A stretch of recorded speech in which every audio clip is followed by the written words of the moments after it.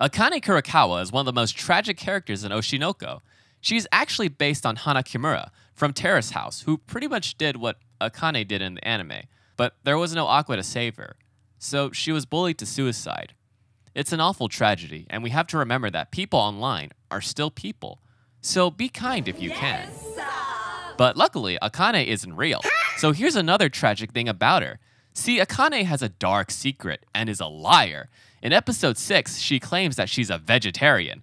But later in the episode, her own mother feeds her beef curry. Oh my God. Why would her mom do this? Did Akane not tell her? Is she actually a vegetarian? Or did her agency force her on this diet so that she could stay skinny and cute? Regardless, she needs to be protected at all costs because